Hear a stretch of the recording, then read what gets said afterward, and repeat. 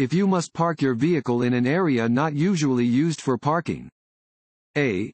Park with your reverse lights on. B. Make sure your vehicle is visible to drivers approaching from any direction. C. Park 5 feet from the curb. B. Make sure your vehicle is visible to drivers approaching from any direction. Drivers are responsible for making sure their vehicles do not become hazards after they have been parked. Wherever you park, make sure your car is visible to drivers approaching from any direction.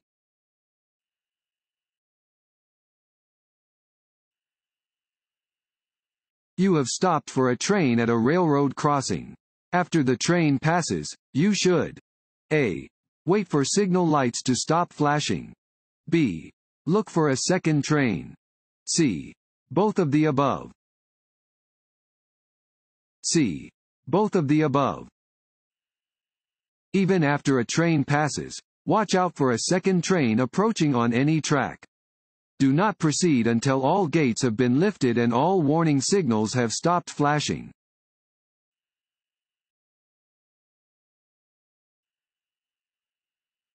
If your vehicle starts to lose traction because of water on the road, you should A.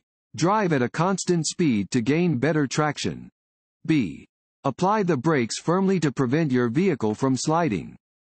C. Slow down gradually and not apply the brakes. C. Slow down gradually and not apply the brakes. When driving in heavy rain at speeds as low as 30 miles per hour, your tires may lose all contact with the road and instead ride up on a layer of water above the surface of the road. This is called hydroplaning. If your vehicle starts to hydroplane, slow down gradually and do not apply the brakes.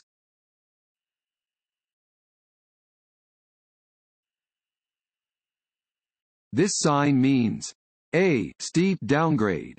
B. Crossroad ahead. C. No right turn. D. Narrow bridge.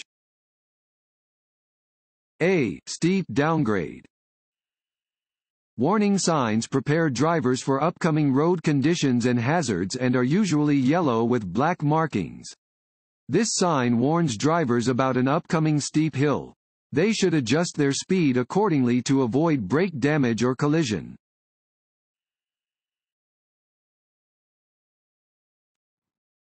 Want to ace your DMV test?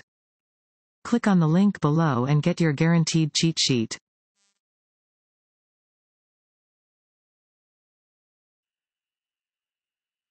When driving in fog, you should use your A. Low beam headlights.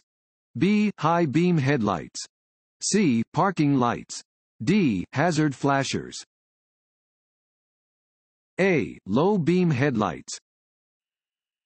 If you must drive in foggy conditions, you should use your low beam headlights, as well as your fog lights, if your vehicle has them. High beams direct their light upwards, where it can bounce off the fog and into your eyes, reducing visibility even more.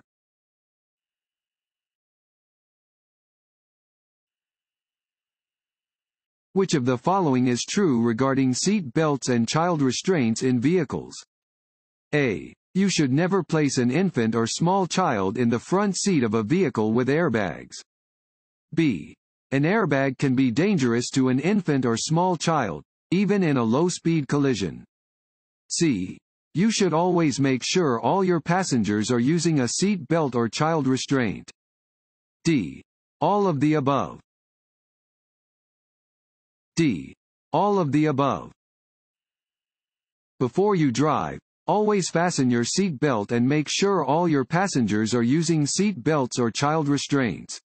Studies have shown that if you use seat belts, your chances of being hurt or killed in a traffic crash are greatly reduced. Children age 12 and under should always ride properly restrained in a rear seat. Never put a rear-facing infant restraint in the front seat of a vehicle with a front passenger airbag.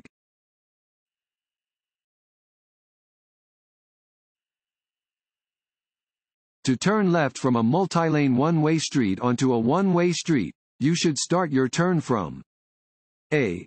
Any lane, as long as it is safe. B. The lane closest to the left curb. C. The lane in the center of the road. B. The lane closest to the left curb.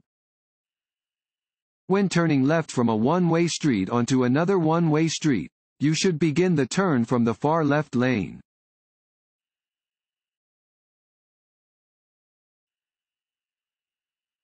Crosswalks are A. Always indicated by horizontal pavement markings. B. Always indicated by vertical pavement markings. C. Always unmarked. D. Either indicated by pavement markings or not marked at all. D. Either indicated by pavement markings or not marked at all. Crosswalks exist whether the boundaries are marked or unmarked.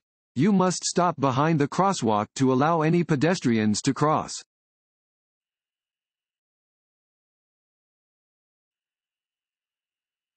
If you need to slow down while driving on a slippery road, the first thing you should do is A. Firmly apply your brakes. B. Take your foot off the gas pedal. C. Apply your parking brake. D. Pump your brakes. B. Take your foot off the gas pedal. To slow down on a slippery road, you should first take your foot off the gas pedal. If you need to slow down even more, gently apply a slow, steady pressure to your brake pedal.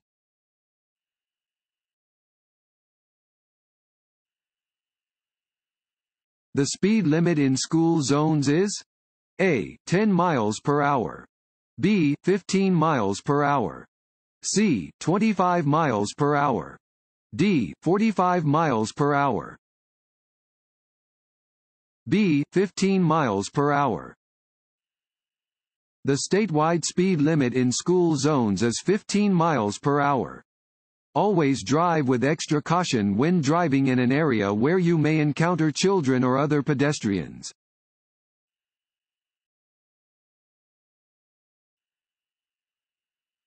When in a travel lane on the roadway, A. You may stop to drop off passengers. B. You may stop to look up an address. C. You may make a U-turn or back up if you get on the wrong entrance ramp of the freeway. D. Don't stop for any reason. Keep moving until you can safely pull off the road. D. Don't stop for any reason.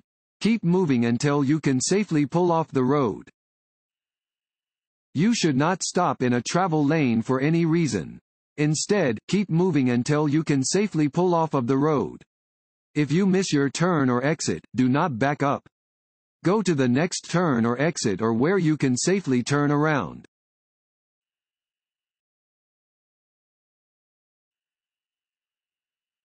Allowing a space cushion between your vehicle and its surroundings is important because it A. Prevents distractions from other vehicles. B. Allows you time to react to unexpected situations. C. Keeps traffic flowing at a safe pace. D. Keeps other drivers alert. B. Allows you time to react to unexpected situations.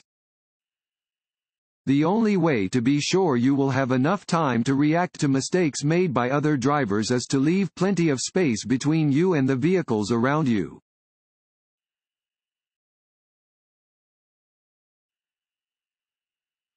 A flashing yellow light at an intersection means that you should A. Slow down and proceed with care. B. Continue normally through the intersection. C. Stop and proceed when a green light appears. D. Stop and proceed when the way is clear. A. Slow down and proceed with care. A flashing yellow light at an intersection means caution. If you approach such a light, slow down, look, and proceed with care.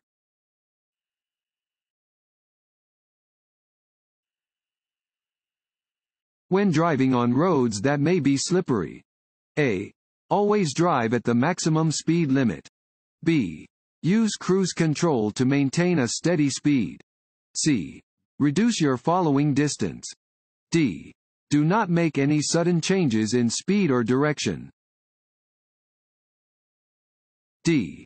Do not make any sudden changes in speed or direction. You should avoid making any sudden changes in speed or direction when driving on a slippery surface. Reduce your speed on slippery roads and do not use cruise control.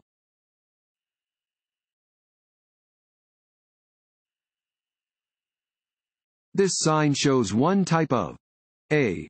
Right turn. B. Intersection. C. Lane change.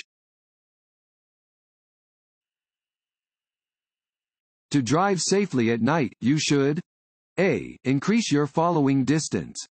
B. Not drive if you are tired. C. Make sure your headlights are working properly. D. All of the above. D. All of the above. At night, visibility is reduced. Take steps to make driving in the dark more safe for you and the other drivers on the road.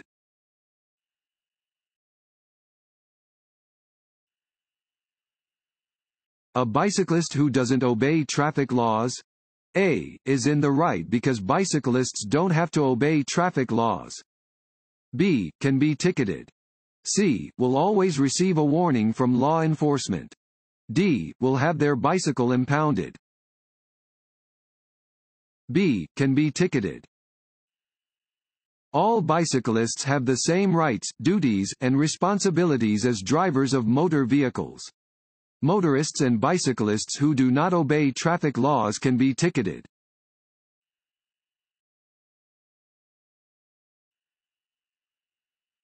If your vehicle has a mechanical problem: A. Signal and pull into the slow lane. B. Stop in your lane and put on your hazard lights. C. Put on your hazard lights and pull off the road. C. Put on your hazard lights and pull off the road. If your vehicle breaks down on a highway, make sure other drivers can see it. Get your vehicle off the road and away from traffic if at all possible and turn on your emergency flashers to show that you are having trouble.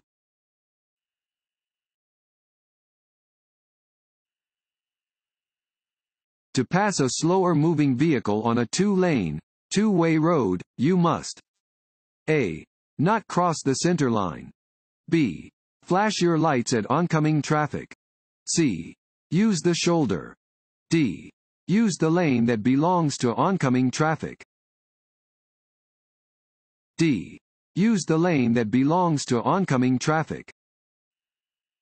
Passing on a two-way road requires good judgment because you must use the lane belonging to oncoming traffic to complete your pass. Only pass if you may safely and legally do so.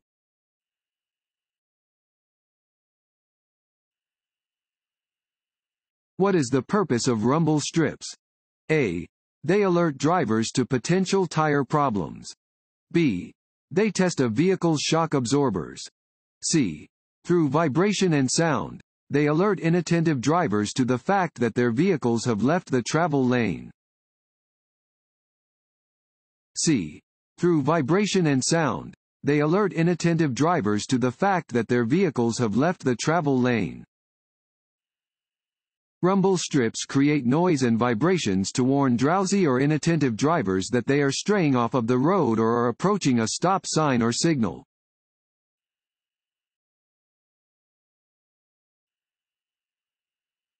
When passing another vehicle: A. Pass the vehicle as slowly as possible. B. Drive at the same speed as the vehicle you are passing. C. Pass the vehicle as safely and as quickly as possible.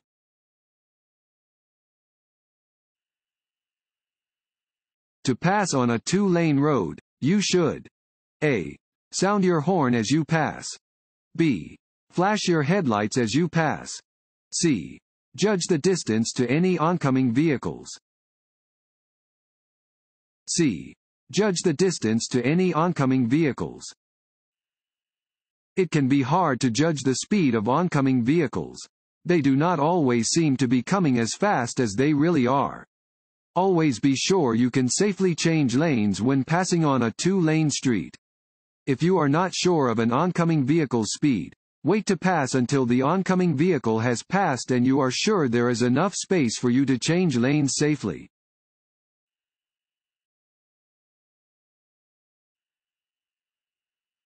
This sign means A. Watch for bicycles. B. Bicycles not allowed. C. Bicycle repair shop ahead. Distracted drivers are at a greater risk of a crash when they are using which of the following? A. CD player. B. Radio. C. Cell phone. D. All of the above. D. All of the above. Using a cell phone, including a hands-free phone, or any kind of audio device, including a radio or CD player, can be a dangerous distraction and contributes to the risk of a crash.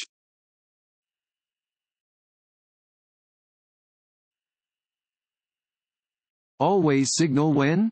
A. Changing lanes. B. Pulling into or out of a parking space. C. Pulling into traffic from an alley or parking area. D. All of the above. D. All of the above. Always use the proper turn signal when changing lanes, pulling into or out of a parking space, or pulling into traffic from an alley or parking area. Communicate with other drivers on the road to help prevent accidents.